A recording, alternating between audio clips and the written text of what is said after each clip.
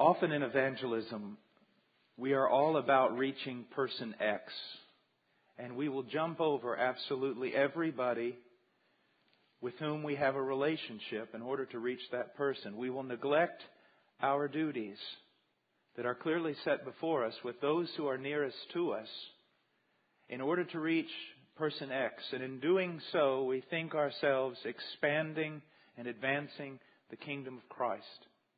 We're talking about missions here tonight, about doing missions around the world.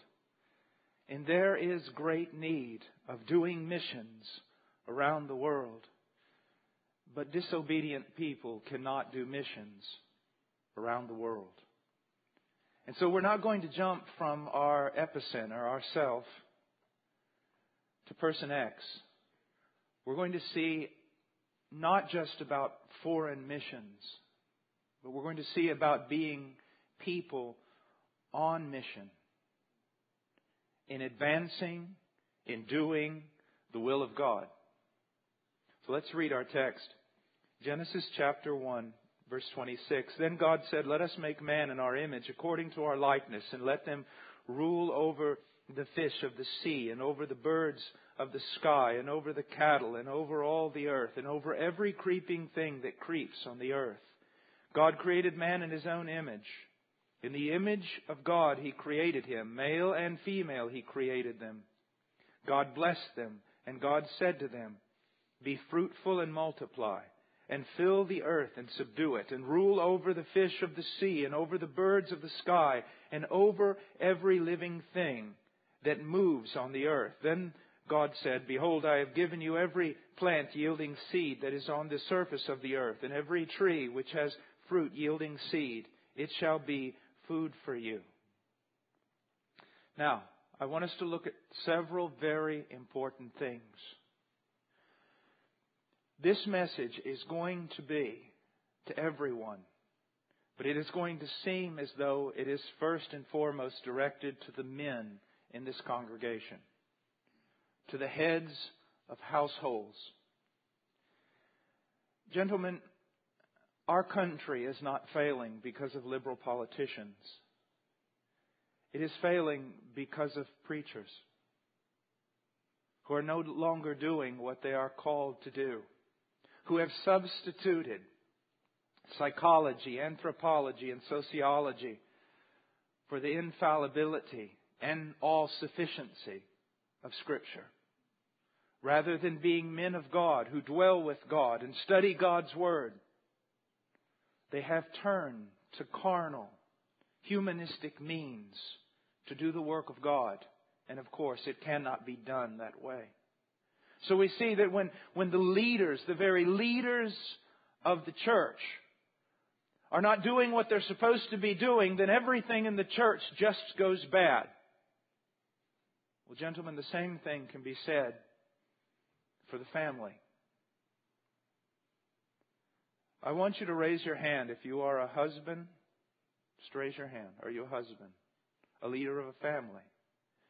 I want to talk to you tonight about doing missions.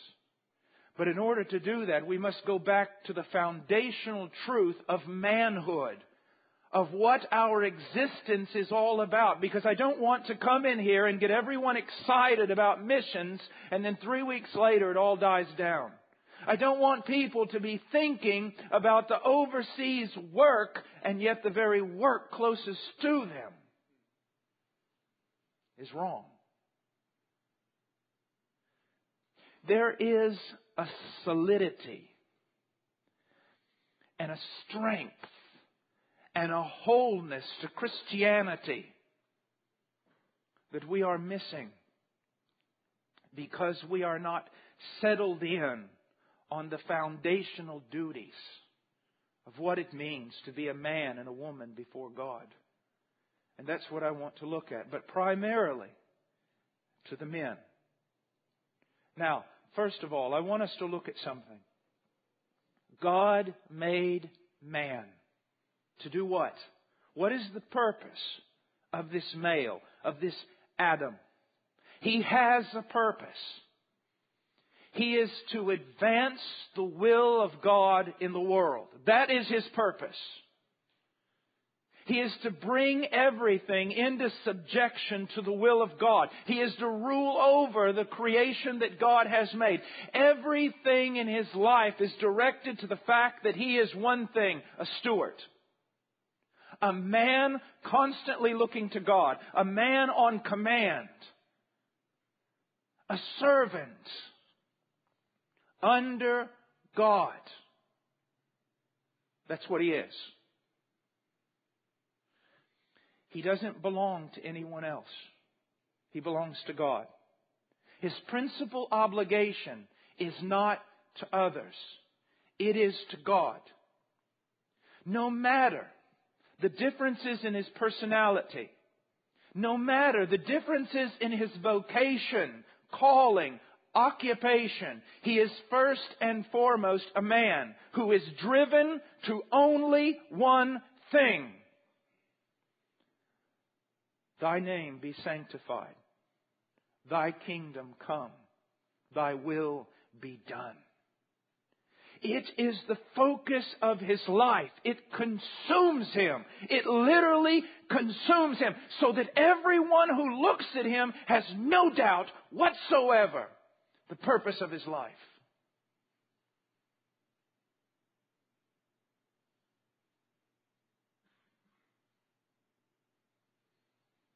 Now we see that with Adam,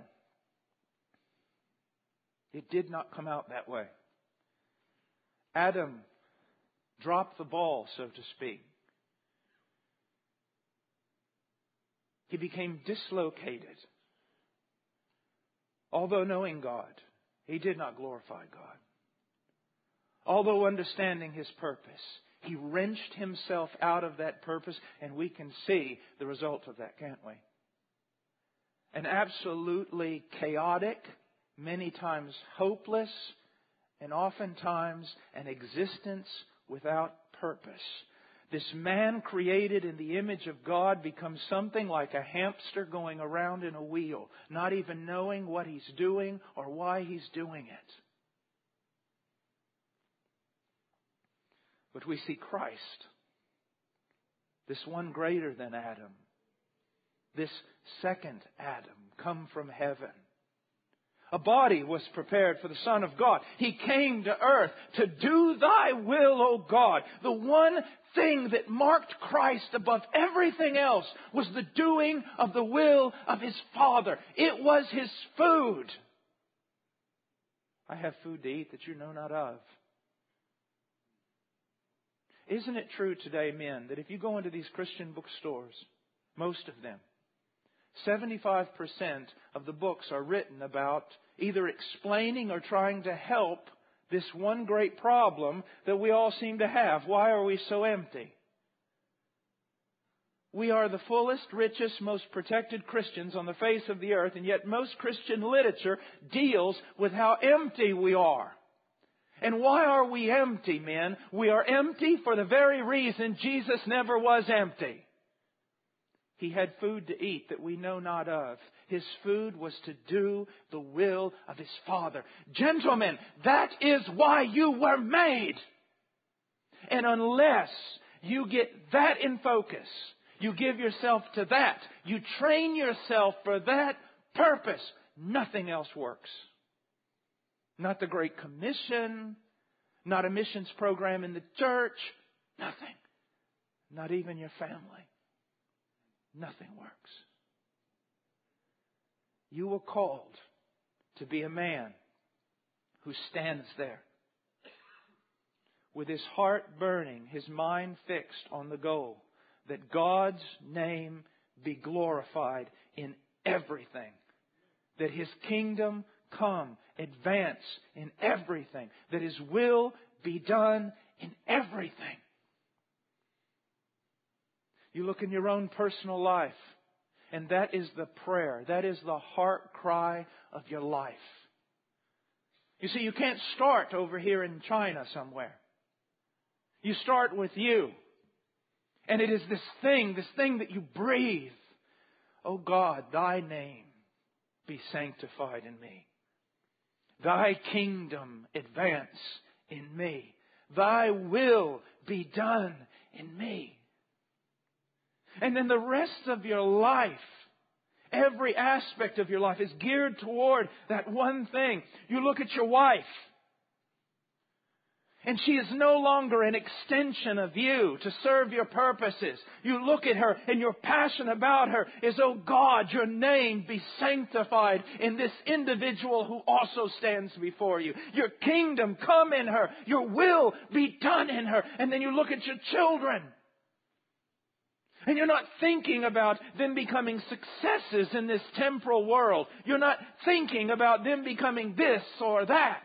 But this one thing, oh God, that your name be sanctified in these children. That your kingdom come in these children. That your will be done in their lives. Because everything is vanity, but the man who does the will of God remains forever. And then you look at your church. You have only one passion for the church. And that is, oh God, in this church, Thy name be sanctified. Thy name be esteemed as of greater worth than all things combined and infinitely more. Thy kingdom advance in this church. Thy will be done in this church. Oh, leaders and pastors, we will not ask you, has it ever been done before? We will not ask you what it does for us. We will only ask you, is it biblical? Does it advance His cause? Because we are men given to that one thing.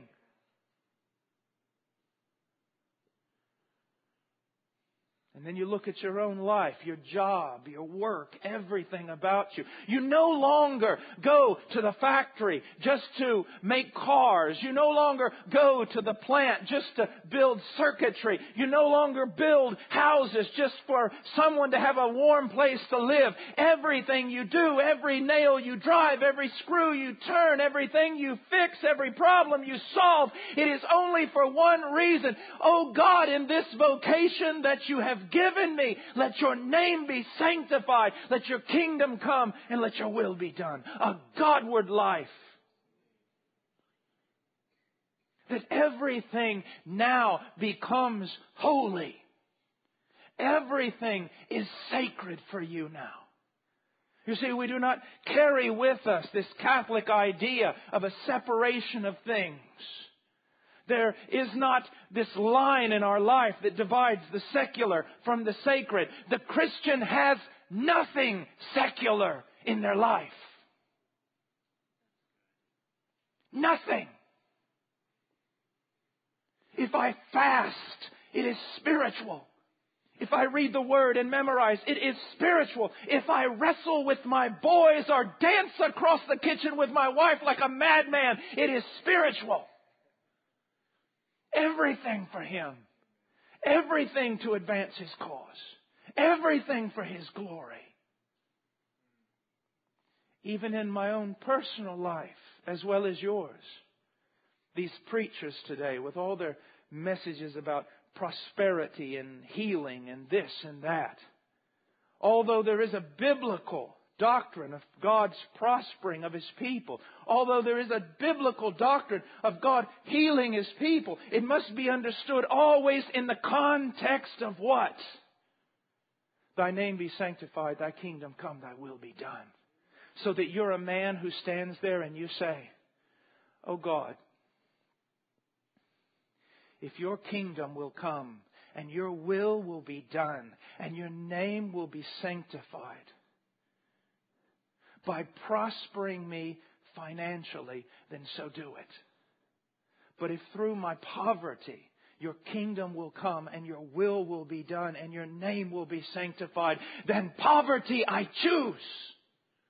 God, if through health and strength your kingdom comes and your will be done, then give me health and strength. But if, Lord, you can get glory out of me by breaking me into 1,000,000 pieces, then in 1,000,000 pieces I want to be broken. That's what it's about. And that is the gear of our life. And that is what we're to be turned towards as men. Now notice here, I didn't say men of God. I just said men. That is true manhood. It's not some Alan Alda type. It's not some, on the other side, John Wayne type. It is a man before God whose passion and the reality of his life, the desire of his heart is this: Thy name be sanctified, Thy kingdom come, Thy will be done. Young man, how do you know when you've entered from boyhood into manhood? It is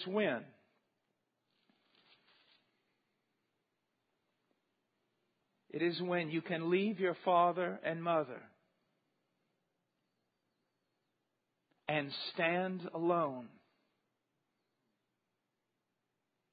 no longer needing their help, and say, as a man by himself, I am given and will not waver to this one thing: Thy name be sanctified, Thy kingdom come, Thy will be done. I stand alone now. I have appreciated and I have been blessed by my Father carrying me, my Father teaching me to walk, my Father supporting me and aiding me and feeding me and leading me and teaching me. But now I have become a man. And I can stand alone in the face of peer pressure, in the face of a culture who hates my God. It does not matter. I now stand alone and begin a new family. That's manhood. That's manhood. Now,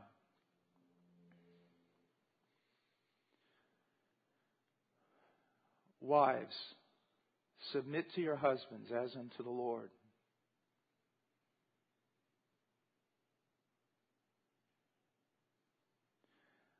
Look at Genesis chapter 2, verse 18. Then the Lord said, It is not good for a man to be alone. I will make him a helper suitable for him, or corresponding to him. Now, we talk about purpose. Some of you will hate what I say. Where does the woman find her purpose? In joining this man.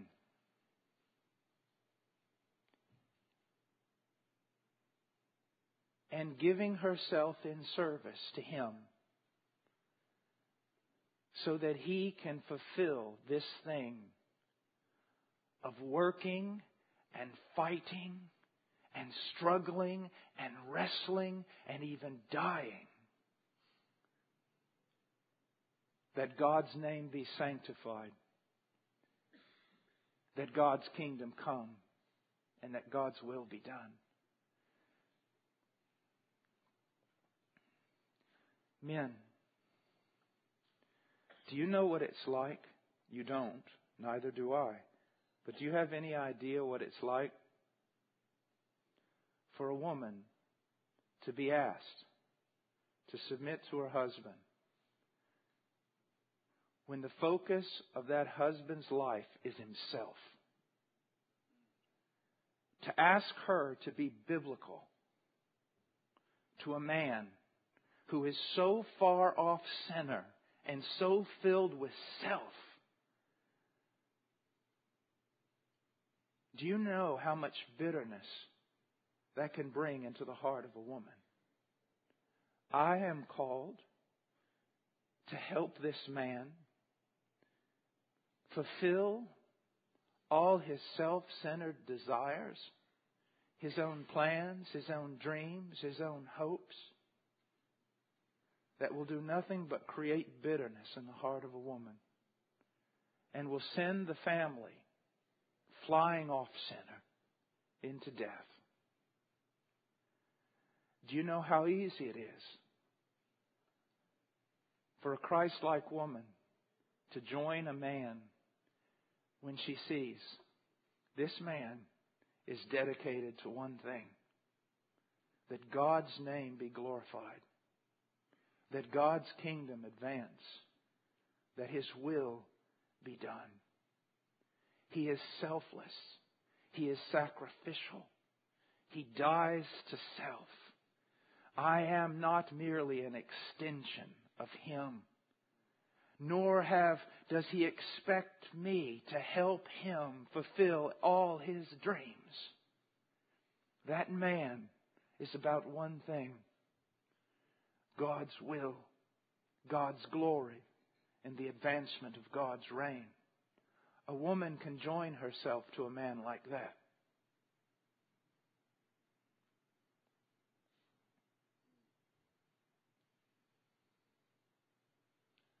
Men who take seriously this admonition, my wife ought to submit to me, have no idea that the greater task lay on them and not on their wives.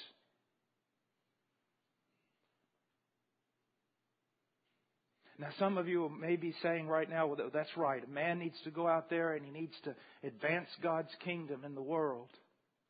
He needs to advance God's kingdom in China and all these places. He needs to fight against the increasing secularization of our country. And he needs to be a warrior out there outside of the home. And his wife needs to help him do that.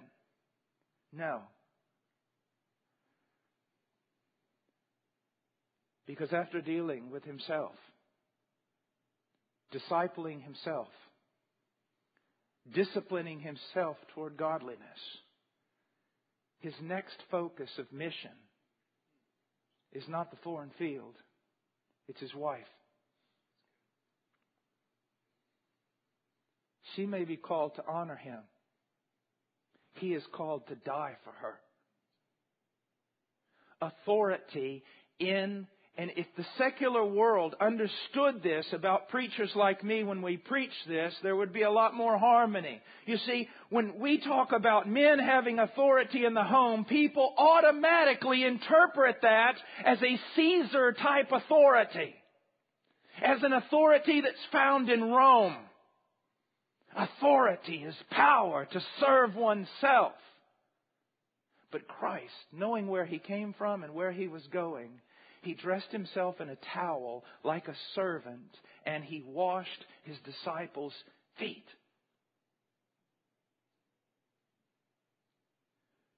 So you see, my kingdom work begins with my wife. And it doesn't begin with lecturing her or making her sit through an hour-long boring Bible study taught by me. It starts by me dying to myself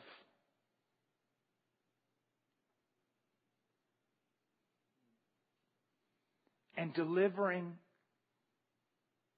myself over to her. So when we talk about mission, this is where we're going to have to start. We can't go to the Great Commission. There's too much mess in the way. Because we'll just go over there and teach them to be twofold sons of hell like ourselves. Let's just look for a moment about this authority that we men have in Ephesians.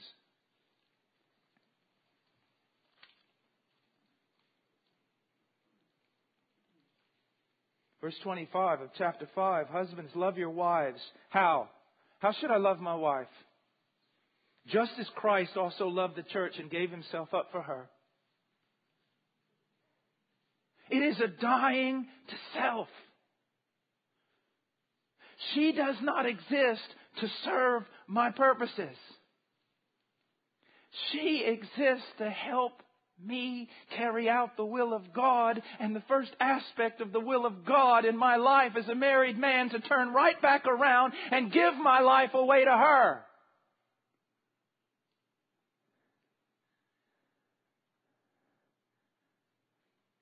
I'm on a plane, someone asked me, what do you do? I say, I'm a husband. Well, what else do you do? Well, I'm a dad. Well, what else do you do? Well, if I have any time left over, I preach some.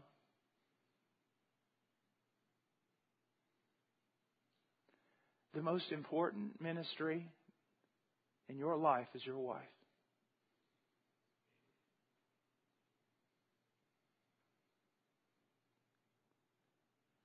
God doesn't need you in the ministry. He does desire that you be obedient. The most important ministry is your wife. And how does that ministry start? As I said, not with a lecture, but with laying down your life, dying. Do you know most guys marry their mom? I mean, really. Your mom just wiped your nose and everything else about you, did everything for you and everything, and you marry someone to do the same thing. Well, honey, I come in and I work hard all day, and you need to take care of me now. I'm sorry. That's not the way it works in the kingdom of God. You come home and after working all day, well, suck it up because now your work has just begun. You say, well, I don't like that. Well, then change genders. This is what it means to be a man before God. We have a rule in my home.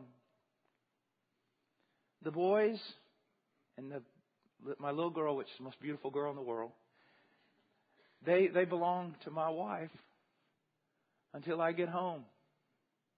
And then they're mine until they go to bed. They're mine in the bathtub. They're mine with dirty diapers. They're mine. You say, well, I'm wore out. I'm sorry. And then it's my obligation to put them to bed. If she wants to join in that, fine. And it's my obligation to turn my attention toward her. When she's taken care of, I can go to sleep. You'll sure watch a lot less television if you get biblical.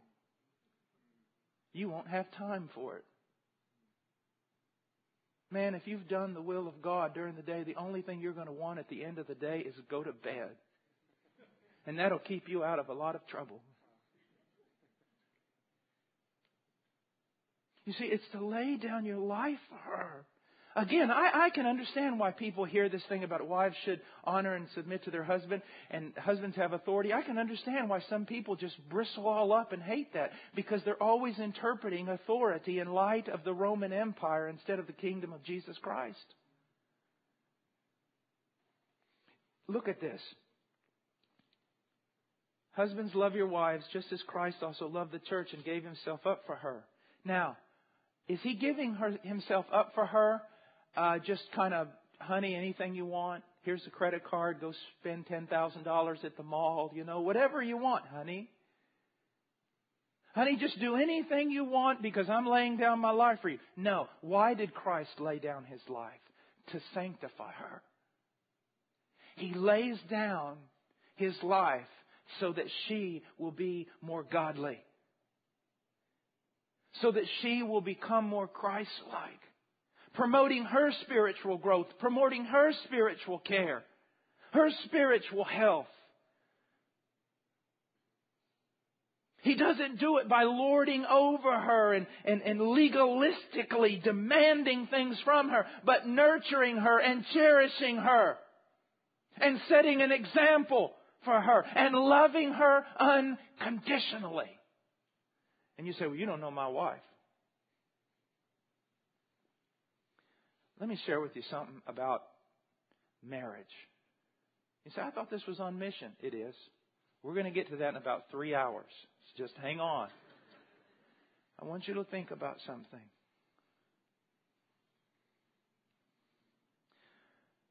These eHarmony things and Christian dating services and everything that search out a mate for you that's compatible, they're worthless. They're unbiblical. Why? It is usually not the will of God to give you a mate that's compatible. It is usually the will of God to give you a mate that is totally incompatible. And you say, why? Because God hates you. No, that's not the reason. The reason is this. When you talk about Jesus, what do you talk about? You sing about, the wrath of Jesus, the justice of Jesus. No, you usually sing about the unconditional love of Jesus, the mercy of Jesus, and the grace of Jesus. Now, God has given you a wife that is strong in all the areas where she must be strong so that you are not tempted beyond what you can bear. But He's also given you a wife, and He has keenly orchestrated her weaknesses. She will be weak in many of the areas where you most do not want her to be weak. She will be incompatible in some of the areas where before you got married you were dreaming to have a wife that was compatible in those very areas. And when you married her, she found out that you weren't compatible. And many of the things that you most hoped for, you didn't get. And why is that? It's God's doing. Why? How can you ever learn to love unconditionally if He gives you a person who meets all the conditions? You see, heaven, the purpose of it is not bliss on earth, even though marriage can be a blessing on earth. The purpose of marriage is the purpose of everything else, to conform you to the image of Christ. So if you have a wife that just does everything right, glory to God. If you have a wife that is not compatible with you in the areas where you most want her to be compatible, and she seems to be quite difficult in her character in the areas where you most want her to be easy, it is God. It does not mean you married the wrong person. It does not mean that you should suffer through life with no purpose at all because your felt needs didn't get met. It means God is concerned about what He says He's concerned about. That you become conformed to the image of Christ. That you learn to show mercy and grace and to love a person unconditionally who doesn't meet all the conditions. I can swap this thing around and say the same thing to the women, because your husband, neither does he meet all the conditions. But that's the purpose of marriage. But here's the problem. Most Christians don't want what God wants. They don't want conformity. They would rather have all their felt needs met.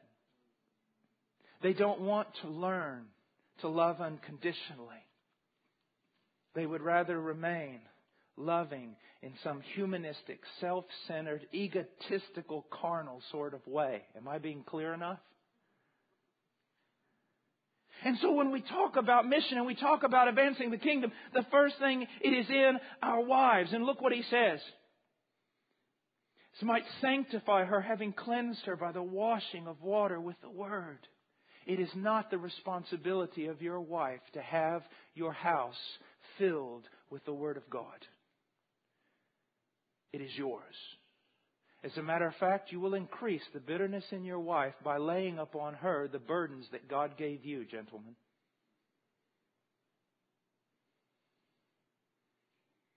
To wash her with the Word, that He might present to Himself the church in all her glory, having no spot or wrinkle or any such thing, but that she would be holy and blameless. Why is He working? Now, gentlemen, listen to this. Why is Christ working to sanctify His church, His bride, so that one day He can present His bride to Him, she be perfectly pleasing? Now, let me submit something to you. If after about 10 years of marriage, now there are exceptions, and I don't want to make a hard, fast rule. You may have an unconverted wife, or you may have an unconverted husband. There may be circumstances I don't understand. But just in the general rule, gentlemen, if after 10 years of marriage your wife doesn't please you, whose fault is that? You say, my wife doesn't please me. Let me ask you the question. Have you laid down your life as Christ laid down His life for the church? Have you worked to sanctify her through intercessory prayer and washing her through the Word? She's not pleasing to you. Maybe you haven't been working and praying. You say, well, what about her? But we're not talking about her. We're talking about the head of the home tonight. I can almost assure that I'm going to get asked back, because husbands are going to want me to come back and say, well, talk something about my wife. What she's supposed to do. Let's not worry about that. You say, why are you talking about this? We're talking about missions. What kind of mission can we have if our families are just like the world? What kind of mission can we have if everything we do is just like the world except baptized? We're to be completely different than the world. And he goes on. So husbands ought to love their own wives as their own bodies. He who loves his own wife loves himself. For no one ever hated his own flesh, but nourishes and cherishes it, just as Christ also does the church. Marriage is a picture of Christ loving the church. Our children are be able to understand the love of Christ for His people by looking at you, Dad. He's able to look and say, man, this is incredible. Christ loves the church. I mean, sometimes the church is like she's got 4 thumbs, that she can't walk 2 steps forward without going 4 steps back, that she's cumbersome, she's burdensome, she's broken, she doesn't always do right, she goes astray and everything. But boy, I know Christ loves the church. How do you know that, son? By watching my dad with my mom. By watching the way my dad loves my mom.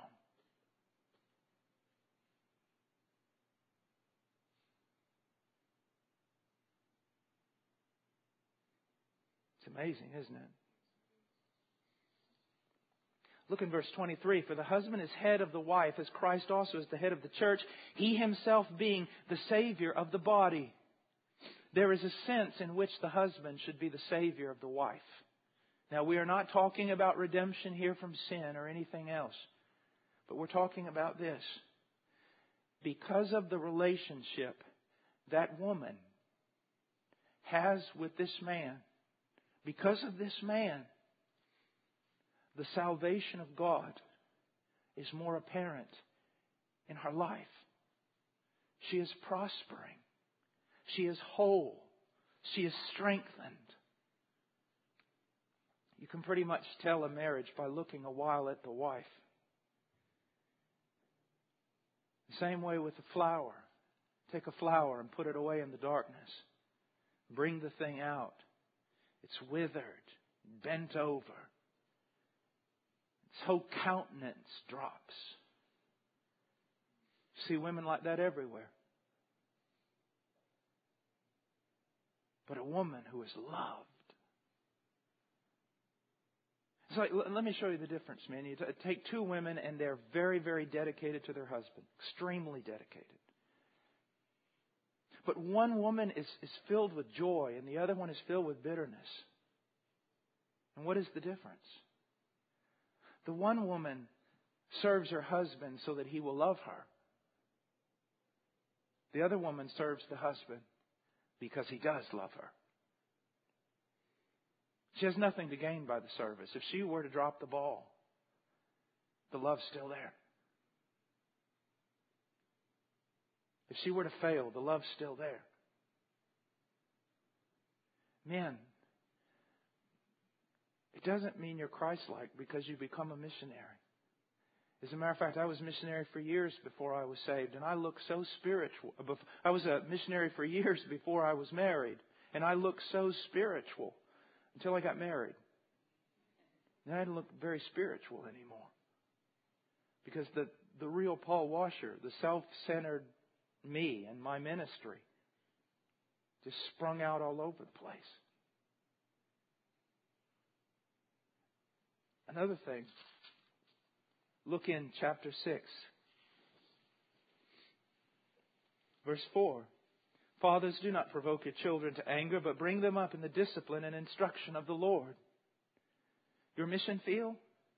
Bring your children up in the discipline and instruction of the Lord. That does not mean that you make sure they're in Sunday school. That means that you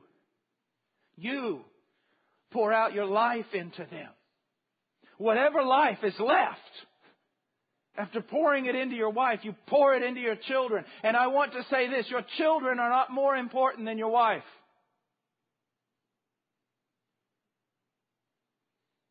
Let me put it this way.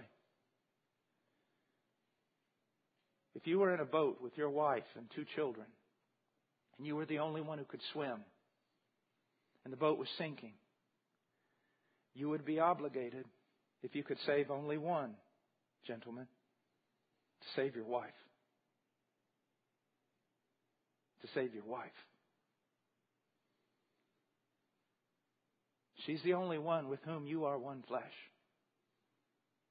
And you say, well, the children. I want to tell you something. If I love my wife first above every other person on the face of the earth, my children are going to be the happiest children on the face of the earth. They're going to know this home is solid as a rock. Daddy's not going anywhere. Have you ever heard there's no love like a mother's love? That's not really biblical. Now I'm going to say something, and it's going to make... Please, some of you larger men, when the women come forward with claws and horns about ready to tear me apart, jump up and do something. But let me share with you something. I have no doubt that there is a special love between women and their children.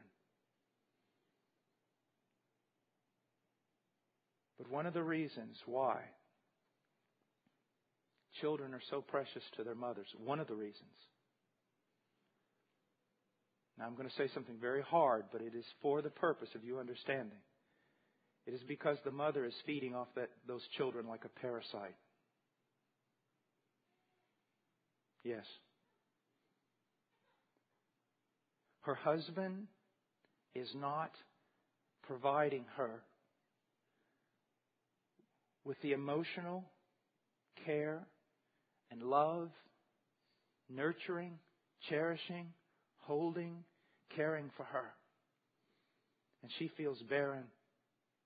And she is taking from her children the love she is not getting from her husband. She must be loved. She must be held. She must be cared for. And so she creates a bond with her children because there is no bond with her man. Now, those are hard things to say, but think about it. She has to get from her children. And children can become greatly embittered when they're demanded to take on roles that they were never called to take. You see, gentlemen, when we drop the ball, the whole thing falls apart. The whole thing falls apart.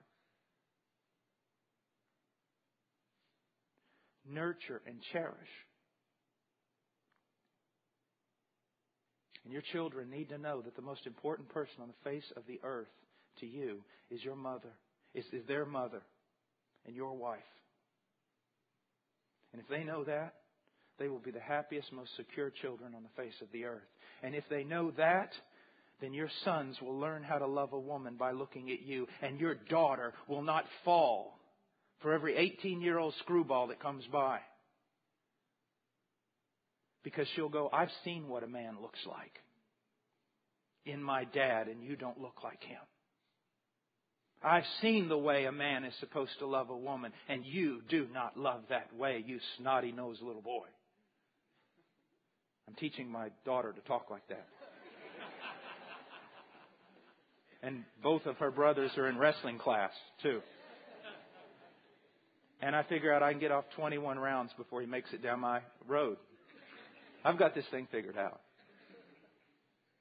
So when we talk about mission, and then your children. Years ago, because the Lord always looks for the weakest person to work through.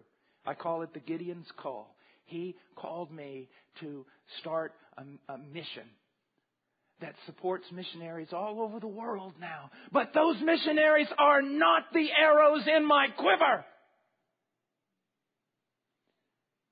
The arrows in my quiver are in Muscle Shoals, Alabama. One is 6, one is 4, and one is 8 months. And did I mention she's the most beautiful girl on the face of the earth? They are the ones that must be shot forth.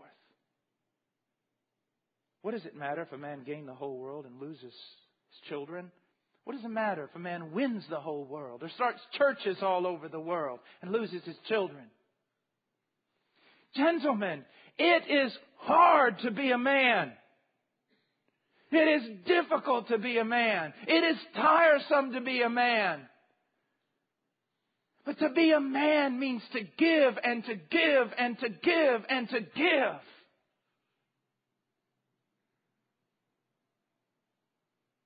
You say, what about me? There's your problem. That's never the question. Well, I got to love myself to be able to love others. That is not what Jesus meant when He said that. When Jesus, love your neighbor as yourself, and we have taken that and twisted it into the most ridiculous, well, I've got to love me before I can love anybody else. No, that's not what Jesus is saying. God never says that we don't love ourselves enough. He's saying you love yourself too much, now love your neighbor that way. Freudian psychology and everything else that's crept into the church. It's horrible. You're to pour out your life for them. And in that you will find joy. You will. And you will find something spectacular. That instead of sneaking off with your golf clubs,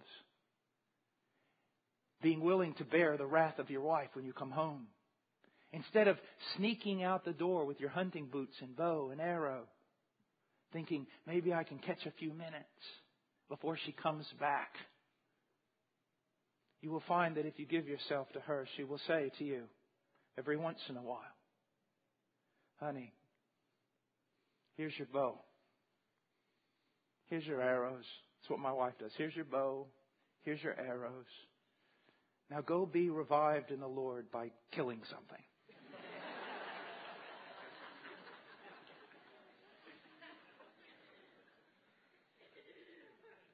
One time I was going out, I'm not kidding, I had my bow and everything, and I'm going out. And I turned around and looked at my wife and I said, honey, I said, this year's, just pray and ask God to let me kill something. And I turned around and she goes, what kind of prayer is that? But you will find her reciprocating. And if she doesn't, that's not why you're doing it. You're doing it in obedience to God. And to be able to bring people into your home, and when they look at your home, you evangelize them without saying a word. People come into your home and they're evangelized by the love they find there.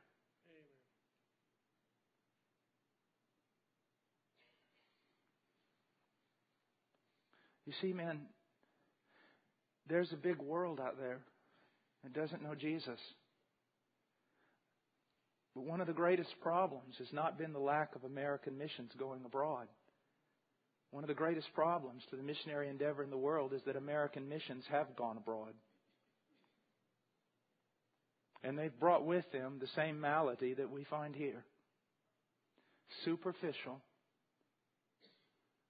Christianity. Pray a prayer, go to church.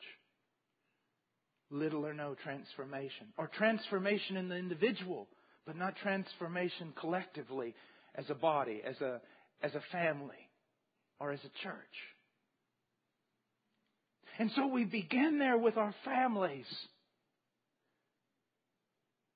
Now we're going to take another step into the local church. Now I want to share with you something, because men are going to do this. I know you.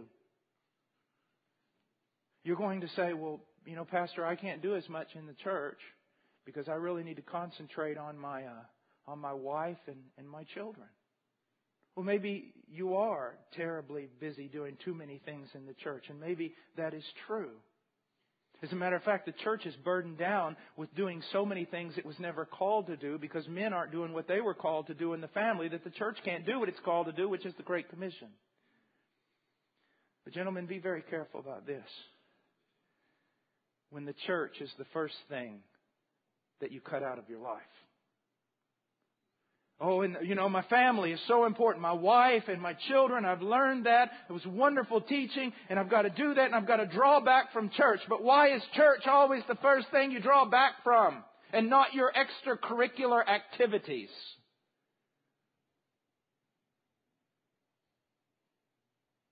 Those go first.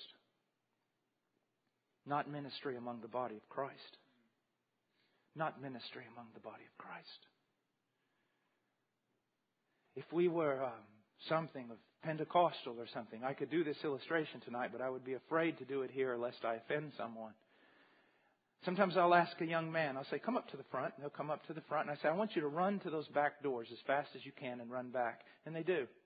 And then I tell them, I say, now I want you to pick up one leg in your hand, cuff it with your hand, and I want you to do the same thing. And so they take off very slowly, hopping back, sweating, struggling, looking rather foolish, and taking 4 times the time. And then I'll tell him, now grab the other leg. And sometimes they try to do that. What do they teach kids today in school? But the point that I try to make with that is I removed one member from your body and it could no longer function except to hop and skip and struggle and sweat and make almost no progress at all by removing one member from your body. How much does this church struggle and languish because you believe that membership just means you attend here on Sunday? You have not identified your gifts. You're not exercising them in the body. You just come and think you're a good Christian because you're faithful to sing collectively and listen to a sermon. Isn't it amazing? The church is the only place where the workers are doing their job if the only thing they do is eat and get fed. It is to be a part of a body. Several years ago, Bill Clinton came up with the idea that the way to really get elected would be to say, it's the economy, stupid. My pastor back home, Jeff Noblet, he said one time he wanted to make T-shirts and said, it's the church, stupid. We have no idea how important the local church is for God as His bride. It is the thing that Christ gave His life for. People have no loyalty today. Collective loyalty to the body. And so don't think about doing missions unless you're thinking about doing missions through a local community that you don't come to or skip to every once in a while, but that you are dedicated to. That you are practically serving. Now, I know I'm going a little long, but don't worry about me. I'm not tired. Now, I want you to think about something. I want to show you how twisted we can twist Scripture and also how important love in the body, practical, hard-working love is in the body of Christ. Okay, so we got sheep and goats, and they're divided. And Jesus gives the reason for their division. I was in prison. You didn't visit me. I was hungry. You didn't feed me. I was naked. You didn't clothe me. On and on and on. And so we take this text and say, this is a basis. This right here proves we need to have a prison ministry. This right here proves that we need to feed the poor. It does no such thing, sir. That is not what that text is about. Now, we need to have prison ministries and we need to feed the poor, but that's not what Jesus is talking about. And when we think it is, the text loses all its power. Jesus is not saying I was a pedophile in prison and you didn't visit me. That's not what He's saying. What is He saying? Well, let's just put it in an illustration. Let's say that this is first century Christianity. We've all met in the catacombs one night. And we dismiss after our service, after our little church service. And as we're making our way back, one of the elders is caught by the Roman guard and thrown off into prison. Now, I learned a lot when I was in the third world. One thing you need to know about the third world is the prisons are different. There were prisons where if you were thrown into that prison, if someone from the outside of that prison did not bring you water, food, and clothing, you were going to die because you didn't get those things in that prison. Now, so we find out one of the elders, or just let's say a brand new believer in Christ that's not an elder, has just been caught as a Christian and thrown into that prison. And we come together that night, call an emergency meeting, and we say, look, he was beaten terribly. He's got wounds. He's going to get infected. He's going to die. He doesn't have anything to drink. He has no clothing. They ripped it off of him. Somebody's got to go. We got to go. And so one man says, I'll go. Just give me the stuff and I'll go. And someone says, yeah, but if you go and are identified with him, they're going to throw you in prison too. They're going to kill you too. Yeah, but that's not the question, is it? is my brother. And I love him. And I've got to go. I don't have an option. I'm sorry. The other option is not to go and prove that I've never been regenerated, that I'm a goat who does not love the people of God. I have no choice.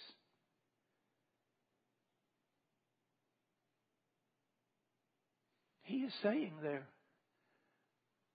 He's not saying that the sheep have saved themselves because of their love for the other sheep.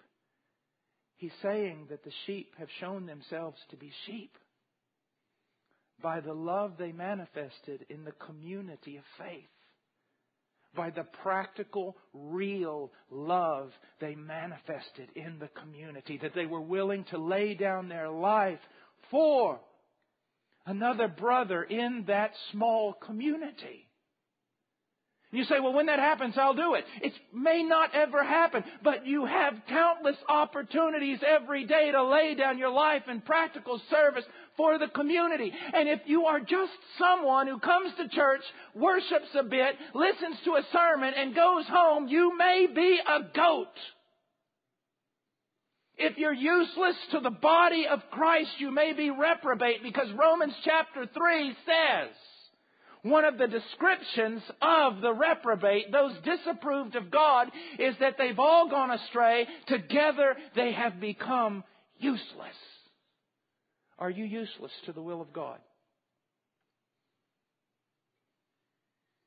Are you useless to the body of Christ? What do you do? What do you contribute? How do you serve? How do you love? How do you care? Oh, forsake not the assembling of yourselves together. Did anyone ever read the other part? It's not to listen just to sermons and sing. It's to encourage, to stimulate one another, especially as the day draws near. Missions? You want to do missions? We've got some house cleaning to do.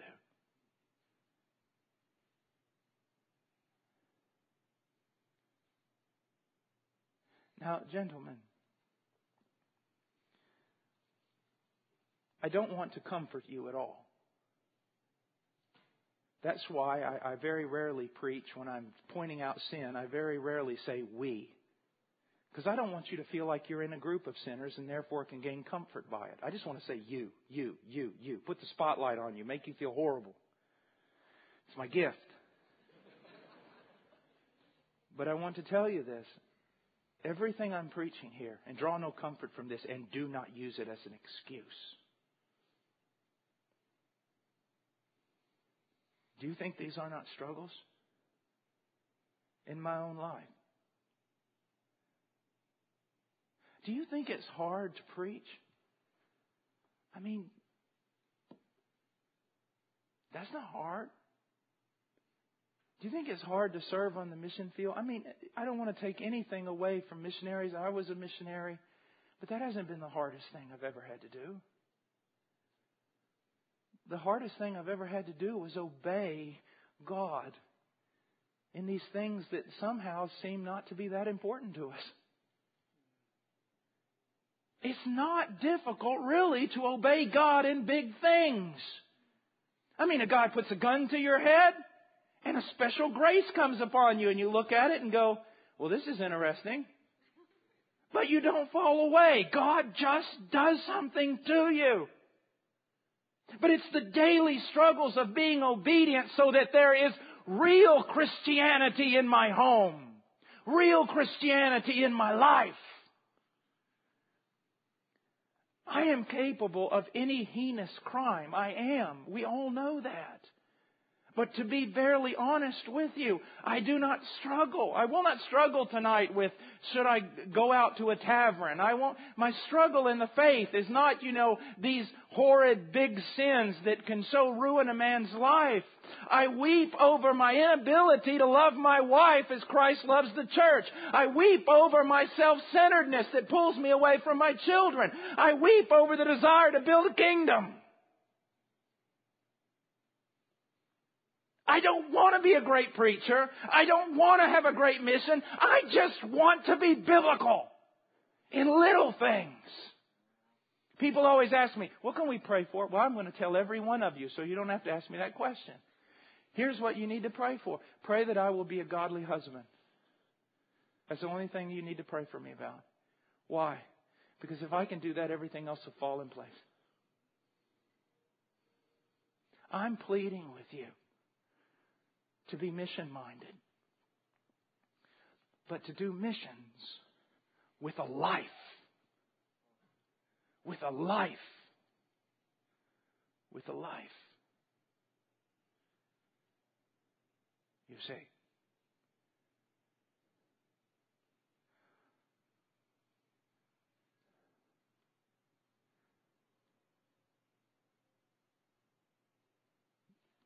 Just to close,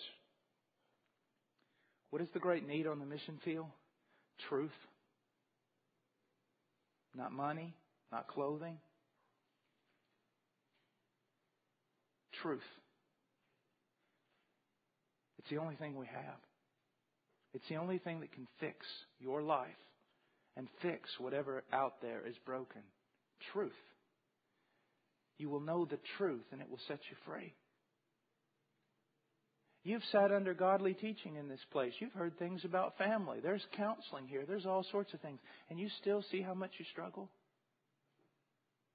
Now imagine being a Christian in a far-off land like Lebanon, where no one's ever even heard a teaching like this on the family.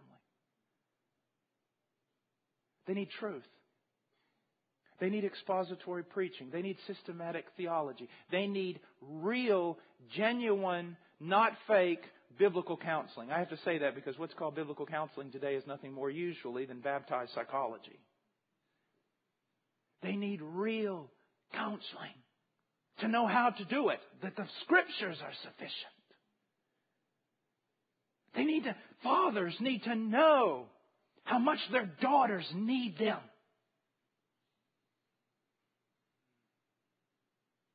They need to know what their sons are expecting from them. Not from some statistic or latest psychological fad, from Scripture. Men need to know what their wives desire. Not because they're ungodly desires, but because God built them a certain way. And then it's a holistic, real Christianity. I was amazed when I started finding out these things. I preached the gospel in parks. I've been bombed out and bullets and everything else you can imagine. But still, there was something in my life that said Christianity has to be something more. It just doesn't seem that solid. And then I began to meet men who were serious about Scripture, serious about the sufficiency of Scripture. That in the Christian life there can be a solidity, a realness. I don't feel that realness just because I jump up on a park bench and begin to preach. But when I die to self and love my wife as I'm supposed to, I walk away feeling like this is a rock. This is real. This is something that can be shown to someone else. You see. Just as a recommendation, and all you men will hate me for this, I assure you. Stuart Scott's book, Exemplary Husband, will beat you to death if you read it correctly. Read it and ponder it. Men, we need to go to the world, but we can't jump over everything else and neglect the most important Scriptures and commands in order to do so. Let's pray.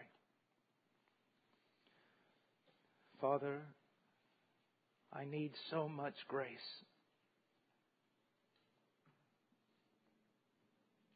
Let it never be thought that I am lecturing men as an expert. It is the Word of God, and it breaks my heart into a million pieces as much as anyone else here tonight. Oh, that we might be truly conformed to Christ.